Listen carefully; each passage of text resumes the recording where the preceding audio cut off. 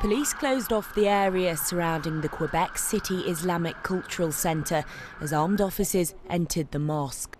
It was during evening prayers on Sunday that witnesses say gunmen opened fire on 40 worshippers inside. Ambulances continue to take away the dead and injured. Quebec Provincial Police confirmed 2 suspects have been arrested.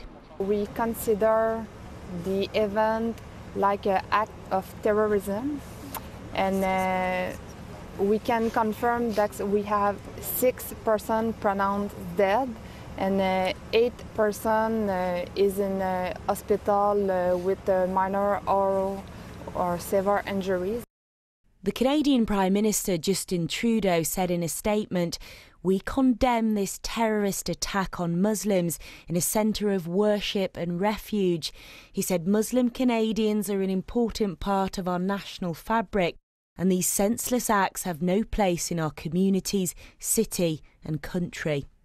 And on Twitter, the Quebec Premier said the city rejects this barbaric violence and expressed solidarity with victims' families, while the Public Safety Minister said his thoughts and prayers are with all those affected in the Sainte-Foy suburb tonight. The motive for this attack is unknown, but incidents of Islamophobia in Quebec have increased in recent years. Sarah Corker, BBC News.